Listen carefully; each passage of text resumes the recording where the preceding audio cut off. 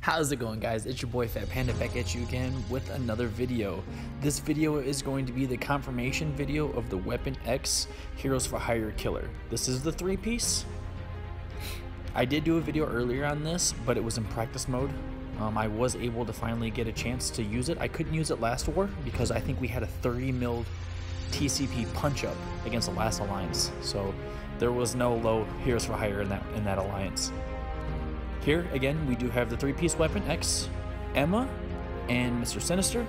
So if you've seen the video prior to this, I do the same exact attack layout that I did in the video prior to this.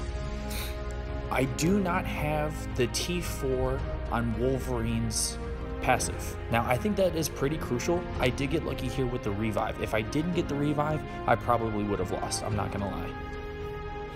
Again, this video is created for those out of which do have higher versions of this Weapon X team. At the beginning of the video, you can see how low my 3 Weapon X pieces are. So again, here, do not use Silver Samurai's ultimate, only use his special, because you need his ultimate to remove Shang-Chi with the one-hitter quitter. You do want to clone Luke Cage, so that way he is able to use his ultimate for your whole team to get a defensive up. Lay down all the attacks on Luke Cage, obviously, because he does have his taunt going on right now anyways.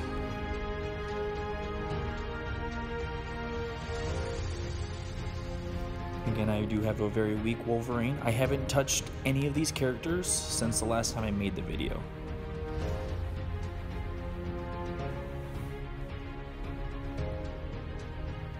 Now, with Emma's ultimate, she's able to remove all positive effects, meaning Luke Cage's taunt is now gone.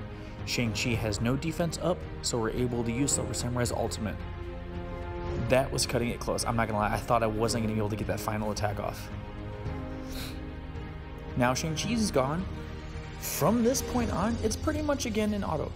You can auto. I was going to do it for you guys at first, and then I thought, no, I'll just give it a little bit more time. But yeah, this is pretty much an easy auto now.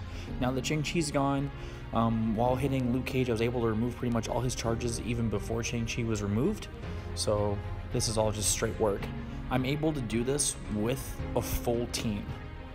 I keep all 5 of my characters plus the Luke Cage that I did clone as well. So again, this video is created specifically for those who are part of an alliance that does full clears in war. If you don't do full clears in war, you're not in a rush for full clear, this video may not pertain to you. My alliance, we do full clear, so everything is about as quickly as possible getting through the Heroes for Hire. So this being another team to be able to remove it quickly helps us continue to push forward. Yes, it is a punch down. Yes, this does remove a war defensive team, so be it. I will be trying to think of another way to go about it, as well as using Lady Deathstrike now that I have her as well.